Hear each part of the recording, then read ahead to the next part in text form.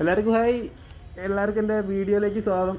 ഇന്ന് ചെയ്യാൻ പോകുന്നത് റോയൽ എൻഫീൽഡിൻ്റെ ഇൻ്റർസെപ്റ്ററിൻ്റെ ഒരു വാക്ക് അറൗണ്ട് റിവ്യൂ ആണ്.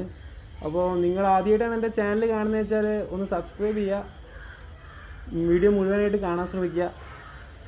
അപ്പോൾ നമുക്ക് നേരെ ഷോറൂമിലേക്ക് പോകാം, അവിടെ വെച്ചിട്ട് റിവ്യൂ ചെയ്യാം. You gave me the letter. I guess it was July. You said we'll be better, but I don't know why. I should. പുതുതായിട്ട് ഇറക്കിയ രണ്ട് ബൈക്കുകളാണ് കോളിയാൻഡൽ GT, പിന്നെ ഈ ഇൻ്റർസെപ്റ്റർ 650. രണ്ടിനും എൻജിൻ്റെ ഭാഗത്തുനിന്ന് വലിയ വ്യത്യാസങ്ങളൊന്നുമില്ല. സീറ്റിംഗ് പൊസിഷനിലും ഹാൻഡിലും മാത്രമേ വലിയ വ്യത്യാസങ്ങളായിട്ട് കാണുന്നുള്ളൂ. രണ്ടിനും ഒരേ എൻജിനാണ്, ഒരേ പവറാണ്, മൈലേജും ഒക്കെ ഏകദേശം തുല്യം തന്നെയാണ്.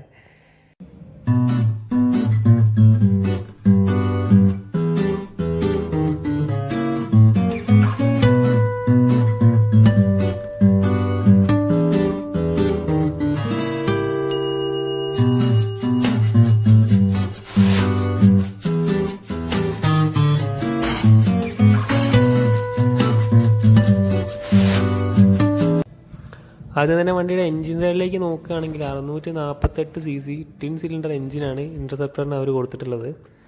7250 RPM 47 bhp പവറും 5250 RPM 52 Nm ടോർക്കുമാണ് ഈ വണ്ടി പ്രൊഡ്യൂസ് ചെയ്യുന്നത്. 6 സ്പീഡ് ഗിയർ ബോക്സുള്ള ഈ വണ്ടി അത്യാവശ്യം നല്ല പെർഫോമൻസ് തന്നെ റോഡിൽ നമുക്ക് തരുന്നുണ്ട്. വണ്ടിയുടെ ബ്രേക്കിങ്ങിൻ്റെ ഭാഗത്തേക്ക് നോക്കുകയാണെങ്കിൽ ഡുവൽ ചാനൽ ABS ഇൻ്റർസെപ്റ്ററിന് വന്നിട്ടുണ്ട്. പിന്നെ ഫ്രണ്ടിലെ ഡിസ്ക് 320 mm ബാക്കിലെ ഡിസ്ക് 240 mm ആണ് കൊടുത്തിട്ടുള്ളത്. മോശമില്ലാത്ത നല്ല അടിപൊളി ബ്രേക്കിംഗ് തന്നെയാണ് ഇൻ്റർസെപ്റ്ററിന് വന്നിട്ടുള്ളത്.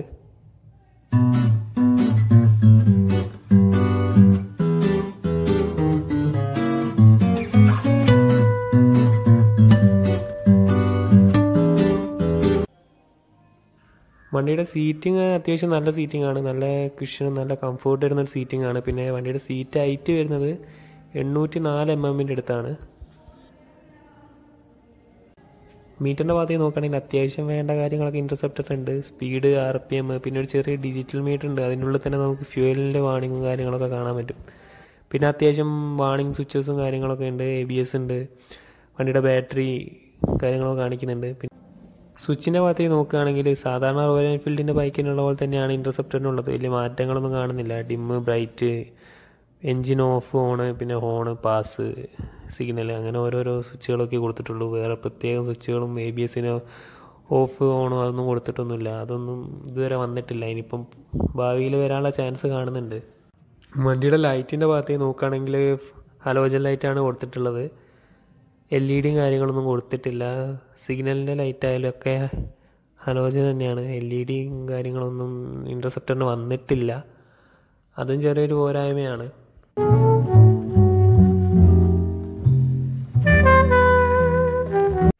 ഇൻ്റർസെപ്റ്റർ നല്ല സുഖമായിട്ട് 150, 160, 170 ഒക്കെ മുകളിൽ നല്ല അടിപൊളിയായിട്ട് കയറിപ്പോവും. ഹൈവേയിലൊക്കെ നോക്കുകയാണെങ്കിൽ 180 അടുത്ത് വരെ ഇൻ്റർസെപ്റ്റർ നല്ല കൂളായിട്ട് കയറും. കാരണം വണ്ടി 47 bhp ഉണ്ട്. നമ്മൾ വിചാരിക്കുന്ന പോലെയല്ല, നല്ല അടിപൊളിയായിട്ട് പറന്നു പോകുന്നൊരു ബൈക്കാണ്. പക്ഷേ ഒരു 650 cc ബൈക്കുകൾ വെച്ച് നോക്കി കമ്പയർ ചെയ്യുമ്പം 650 cc ഉള്ള ഒരു ബൈക്കിൻ്റെ പവർ ഇൻ്റർസെപ്റ്ററിനില്ല.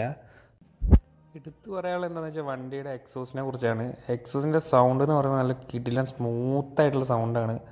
വൈബ്രേഷനൊന്നും ഒട്ടുമില്ല. നല്ല അടിപൊളി, കേൾക്കാൻ നല്ല രസമുള്ളൊരു സൗണ്ട് തന്നെയാണ് ഇൻ്റർസെപ്റ്ററിൻ്റെ. ഇതാണ് സൗണ്ട്.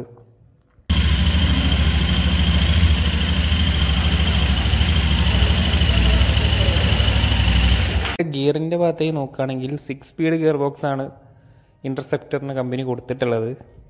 ഹിമാലയനൊക്കെ 5 ഗിയറേ ഉള്ളൂ. പക്ഷേ ഇൻ്റർസെപ്റ്ററിനും GTക്കൊക്കെ 6 ഗിയേഴ്സ് ഇവർ കൊടുക്കുന്നുണ്ട്. അത് നല്ലൊരു കാര്യമാണ്. കാരണം എന്തായാലും 47 bhp ഒക്കെ ഉള്ള വണ്ടിയാണ്. അപ്പം വളരെ അസലായിട്ട് കാറ്റ് പറക്കുന്ന പോലെ വണ്ടി പറന്ന് കയറിപ്പോകും. പിന്നെ ഇൻ്റർസെപ്റ്ററിൻ്റെ ഗ്രൗണ്ട് ക്ലിയറൻസ് എന്ന് പറയുന്നത് 174 mm ആണ്. അത് കുറച്ച് കുറവാണ്. കാരണം ഹമ്പ് ചാടുമ്പോൾ ഒക്കെ 174 mm എന്ന് പറഞ്ഞാൽ അത് ചിലപ്പം തട്ടിപ്പോകാനൊക്കെ ഒരു ചാൻസ് കാണുന്നുണ്ട്. വണ്ടിയുടെ സസ്പെൻഷൻ്റെ ഭാഗത്തേക്ക് നോക്കുകയാണെങ്കിൽ മോണോ ഷോക്ക് സസ്പെൻഷൻ കൊടുത്തിട്ടില്ല, പകരം ഗ്യാസ് ടൈപ്പ് സസ്പെൻഷനാണ് ഇവർ കൊടുത്തിട്ടുള്ളത്. അതൊരു ചെറിയ പോരായ്മ തന്നെയാണ്. വീലിൻ്റെ ഭാഗത്തേക്ക് നോക്കുകയാണെങ്കിൽ സ്പോക്ക് വീലാണ് കൊടുത്തിട്ടുള്ളത്. ഫ്രണ്ട് വീലിൻ്റെ സൈസ് പറയുന്നത് 100/90/18 ബാക്ക് വീലിൻ്റെ സൈസ് 130/70/18 വീലൊക്കെ അത്യാവശ്യം നല്ല ക്വാളിറ്റി ഉള്ള, നല്ല അടിപൊളി, നല്ല ഗ്രിപ്പൊക്കെ ഉള്ള വീൽ തന്നെയാണ് ഇൻ്റർസെപ്റ്ററിന് കമ്പനി കൊടുത്തിട്ടുള്ളത്.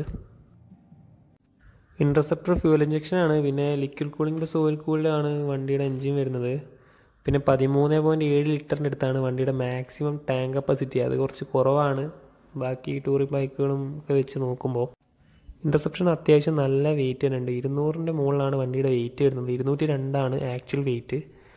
അത് ഇത്തിരി കൂടുതൽ തന്നെയാണ്. വണ്ടി അങ്ങ് മറിയുകയല്ല ചെയ്താൽ നമുക്ക് ഒറ്റയ്ക്കൊന്നും എടുത്ത് പൊക്കാൻ പറ്റില്ല. വണ്ടി ചരിയുകയൊക്കെ ചെയ്താൽ കുറച്ച് കഷ്ടപ്പാടാണ്. അത്യാവശ്യം നല്ല വെയിറ്റ് തന്നെ ഇൻ്റർസെപ്റ്ററിനുണ്ട്. നിങ്ങൾക്ക് ആർക്കെങ്കിലും ഈ വണ്ടി വാങ്ങിക്കാൻ താല്പര്യം ഉണ്ടെങ്കിൽ എല്ലാവരും ഈ വണ്ടി ഒന്ന് ടെസ്റ്റ് ഡ്രൈവ് ചെയ്ത് നോക്കുക. കൊയിലാണ്ടിലുള്ള ആൾക്കാർക്കൊക്കെ ആയിട്ട് KMS നമ്പർ ഞാൻ അടി ഡിസ്ക്രിപ്ഷനിൽ കൊടുക്കുന്നുണ്ട്. അപ്പം ഈ ഭാഗത്തുള്ള ആരെങ്കിലും ആണെങ്കിൽ അവിടെ ചെന്ന് വണ്ടി എടുക്കാൻ ശ്രമിക്കുക. വണ്ടി നല്ല അടിപൊളി വണ്ടിയാണ്. നിങ്ങൾ എന്തായാലും ടെസ്റ്റ് ഡ്രൈവ് ചെയ്യണം. എല്ലാവർക്കും എൻ്റെ വീഡിയോ ഇഷ്ടപ്പെട്ടു എന്ന് വിചാരിക്കുന്നു. Thank you.